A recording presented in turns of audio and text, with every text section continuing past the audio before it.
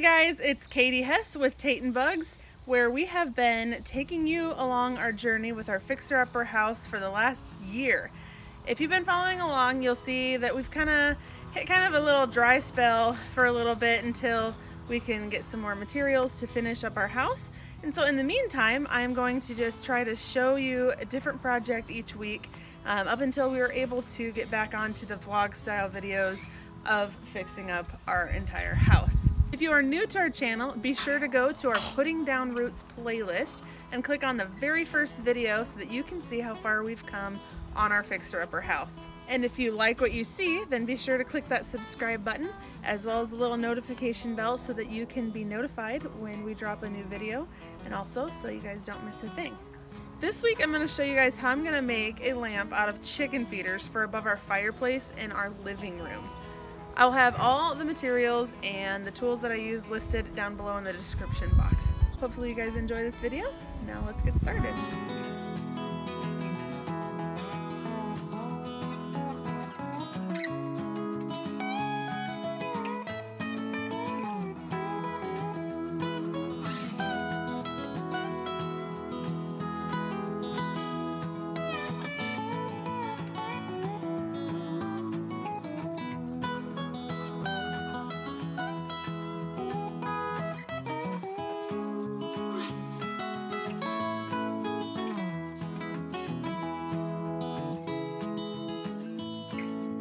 It's not time to decorate our house yet, but it is time to start finding light fixtures for each of the rooms. Here in the living room, we decided to go with this ceiling fan and can lights, just so that we didn't have a light hanging nice and low and hitting people in the head. So what I wanted to do, because I love light fixtures so much, is to bring one above the fireplace. Right now we have this temporary little light up here. It was this big inset light with little reflectors on the inside, and Jarrod took it down and put up a basic little junction box. So we're gonna use that one so I can hang any light that I want, but I wanted something that would kind of, I don't know, like be a piece of art and be kind of dimly lit so that it was a cozy little light rather than all of the can lights on. So something I had in mind for a while were chicken feeder lamps, because, not lamps, chicken feeders, lamps made out of chicken feeders, because I had bought several of them with that intention for over the dining table or something. I didn't even know. At the time, we didn't even know what house we were going to move to. So I went up to the shop the other day and I found some chicken feeders, and some of them were too big, but then I found these three. Then I brought them inside to see if they would fit or if they would hang over too much, and I think they're going to be perfect. So what my plan is, I'm going to build a real shallow wood box at the very top, and that will be kind of like the canopy to hide all the wires and things, and then all the wires individually will go up through that and then meet up in the top. But rather than just having a bulb hanging, I wanted to drill a bunch of holes in them and different designs to be able to cast cool shadows on the wall and stuff. I've done that before with a couple other lamps, so I'll insert those pictures now so that you can see what I'm talking about. Alrighty, so here I am with the chicken feeders. I beat Tucker. You beat Tucker? Yeah. You're crazy fast. The first step is to wrap all the way around with masking tape so that you can go in with a pencil or a Sharpie or a marker or whatever and mark your pattern that you want. The first couple times I did this, I taped printer paper on, which really didn't do very well because as I drilled, it ripped up the paper and it was just really difficult. So this time I'm trying it differently.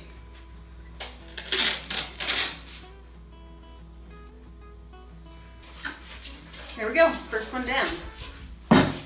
If you don't want to use chicken feeders, or if you can't find chicken feeders, this would look super cool with any kind of old can or like a coffee can or something. And it would probably be easier to drill into because this is galvanized and aluminum is so much easier. You could probably even just use a nail and a hammer. All right, next I'm going to take my fabric tape measure and go ahead and mark lines all the way around. I am super not a good freehand person. Like, some people can just hold it and kind of like draw their design all the way around, but mine will end up like up here and down here and it won't match. So depending on how well you are at this kind of thing, I'm not good at it. So I need to kind of draw myself kind of like a little grid. So I might draw like a, I don't know, like say a 2-inch grid at least.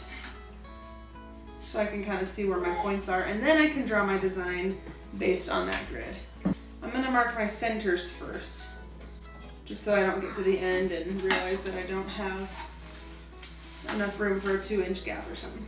If you guys are like me and math isn't your forte, these things, the fabric tape measures, are awesome because you can just fold it right to your 28 1/4, fold it in half, and see exactly where that lands you at your center line.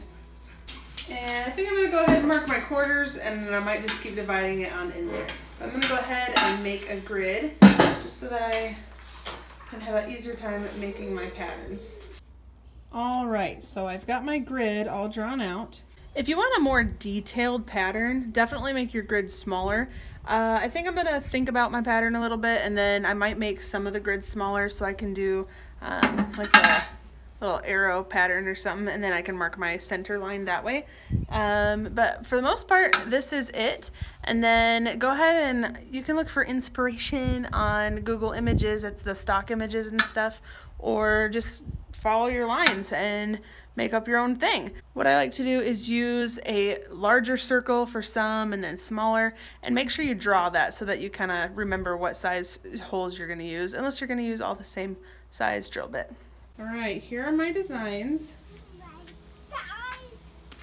One thing I would definitely caution you against is going too dot crazy. It's so easy to get carried away and just go dot, dot, dot, dot, dot, and make all these cute little designs. But then when you start drilling, it's time consuming. It's really, really worth it because it looks awesome, but it is very time consuming. So keep that in mind as you're drawing your dots. All right, now it's time for the super time consuming part. I've got the biggest bit that I'm gonna use, and I'm just gonna go ahead and get the big holes out of the way.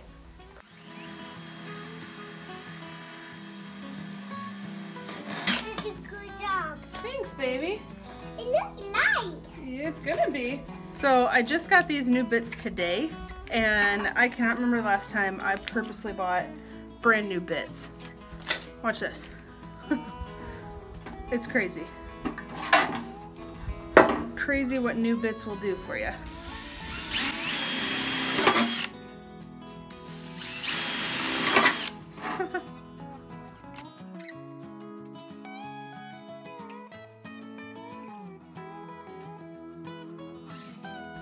All right, there's one down. If you want to get a good representation of what it's going to look like when it glows, you can look inside like this. Oh, it kind of looks like a washing machine bin. All right, so it's time to take the masking tape off, but it's not coming off very easy. It's just peeling because I've got it cut in lots of places. So I'm going to just try to soak it in our water trough and see if that works.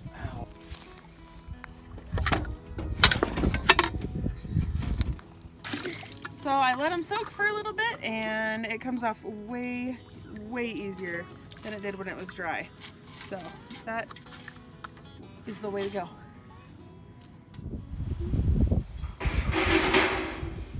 If you do have issues with your tape coming off, go ahead and spray it with this Krug cutter. This is, if you've been watching our videos, you'll know this is my favorite cleaner. It gets everything off. So I don't know what the deal with this one was. The tape came off so fast and easy on these two, but on this one it did not want to come off very well. So just spraying it down, and then it comes off pretty easy after that. And I'm just using a razor blade to kind of pull up my edges. Next, I'm going to give them a good wire brush cleaning on the inside and on the outside. I've got this wire brush attachment for the outside, just to get the rest of the residue off that didn't come off. And then I'll just use this little handheld one for the rest on the inside, which isn't that bad, honestly. All right, one of the most important steps is hammering all these barbs down. You don't have to worry about it if you know it's going to be out of reach, and just remember that it's sharp when you go to change the bulb, but I like to hammer them down. You could also use an angle grinder, but I think the angle grinder would make it way too shiny. And you're going to go on the inside and hammer over the holes and just rotate it every so often to get it on a flat surface.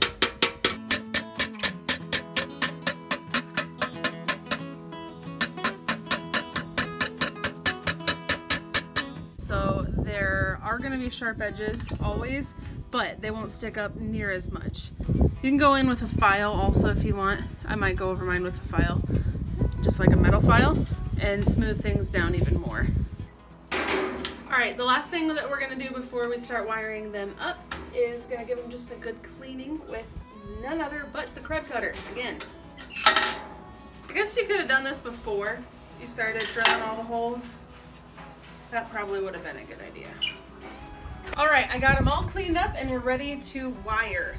So there is this company on Etsy that I love getting my wiring stuff from, but to save money, I salvage lighting and wiring and sockets whenever possible. Today I'm going to be using the wiring from these brooding type looking lamps. I got these off of Craigslist. 4 of them for like 15 bucks or something. So if in the future I ever want to use these again, I can easily rewire them up. So I'm going to take the wiring apart and get it down to just the sockets and the wire.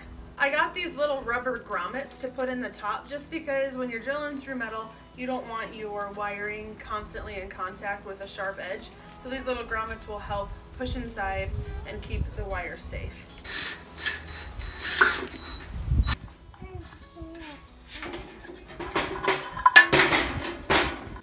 Alright, so these grommets are made for a flat surface, not a curved one.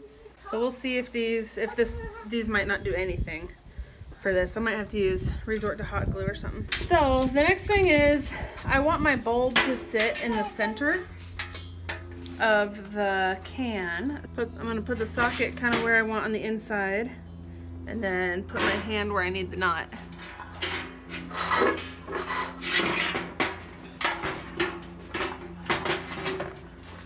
Right about here.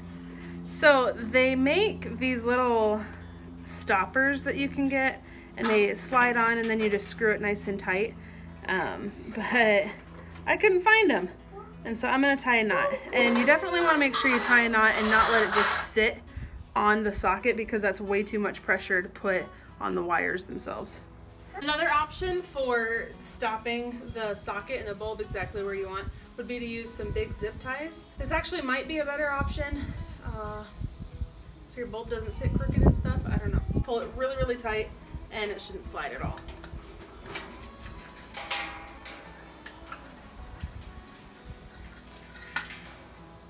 Alrighty, all 3 of my lamps are wired up.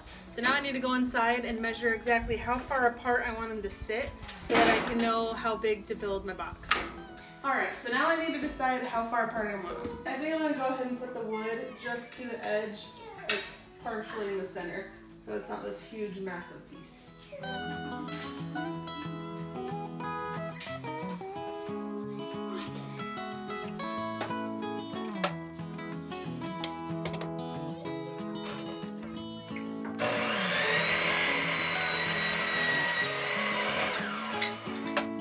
Okay, since this is the face, it's going to be completely visible from the underside, so I don't want an edge all the way around to be seen.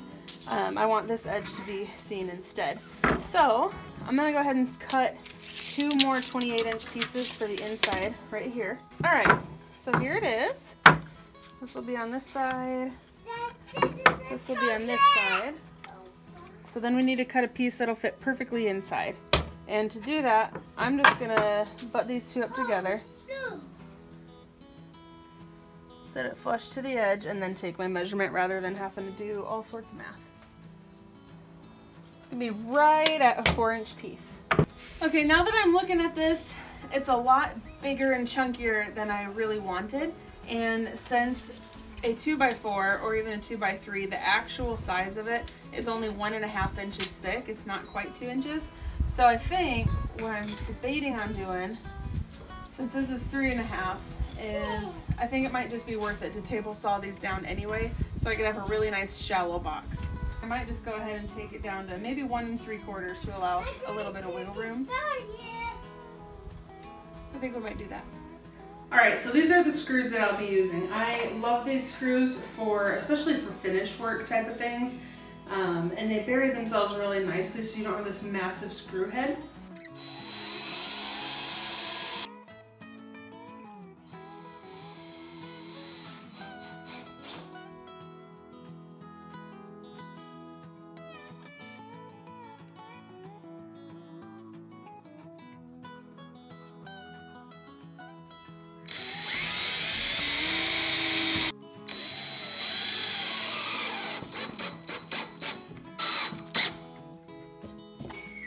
I found some leftover lav, I don't know how you say it, from doing our bedroom closets. And I'm just gonna put it around the base. I think it would add like a really neat, more finished look. As always, I'm using Early American by Minwax.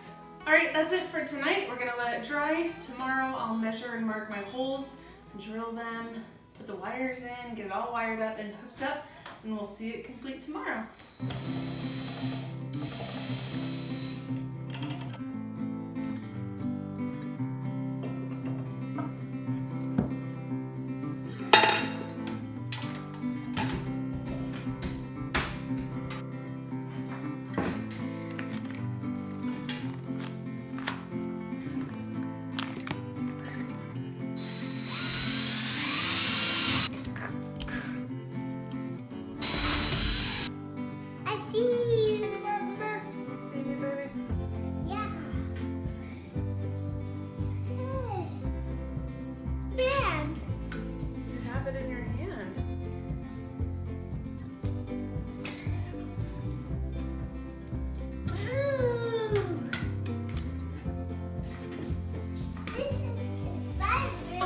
Where the blocks go, I just want them to be perfectly straight and at the same exact depth. So I went ahead and measured how far in I want this to sit. So there's my one line for 3.5, and then I'll put one on the other side. All right, so I'm just gonna use this block to kind of get a good idea of how straight it is.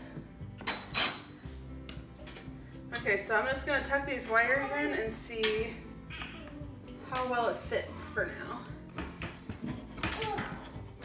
Oh, you know what I just realized? Yeah.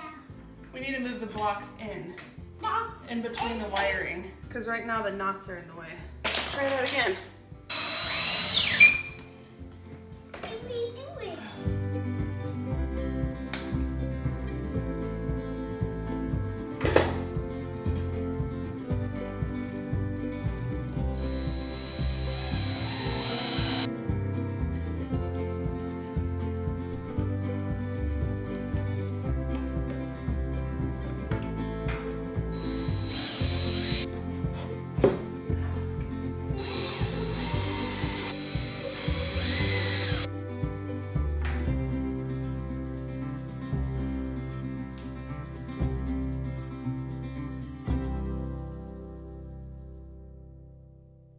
Well, other than the 3 different colored light bulbs, I am so happy with how they turned out. I can't wait to see it tonight when all the lights are off, and hopefully it'll just provide a really nice warm glow. I'm so happy. This is exactly what I was hoping to achieve with those chicken feeders. And then by the time we get our big chunky mantle up here, I think it'll look really, really cool.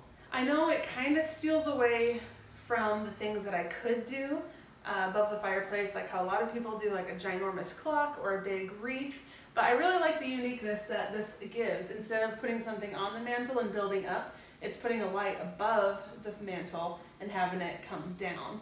So I'm really excited, and I think I can totally balance things out and do a couple things on either side. And then Christmas garland. It's definitely a sure way to bring that farmhouse look to our little farmhouse.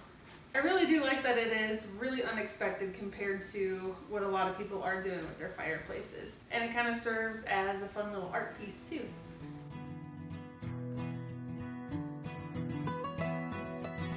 Well, totally not sure if I'm doing this right, but I'm gonna try it. I'm on top of the roof of the garage, and where that tree fell and punctured some holes through, well, I cut them out. Check it out. So I cut that square. I'm gonna patch it from underneath. And I don't know how I'm gonna do the shingles, but, and then that big one. Might as well put a skylight in, huh? So we'll see how it turns out, but to be continued. All right, just cut the boards, the plywood, the thicker stuff for the roof to patch it. Cut the 2x4, so see if it fits. We'll go up there and patch this thing.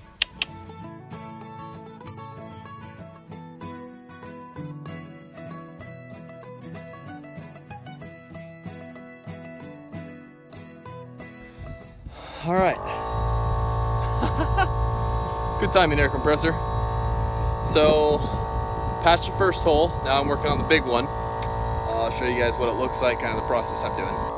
That's where the old one was. So I had to tear up quite a bit, but patched it, put beams under it. Now I'm putting this tar paper down, covering it up, put another one up there. I lifted those shingles so I can get underneath them. So I'll show you the finished product when I'm done.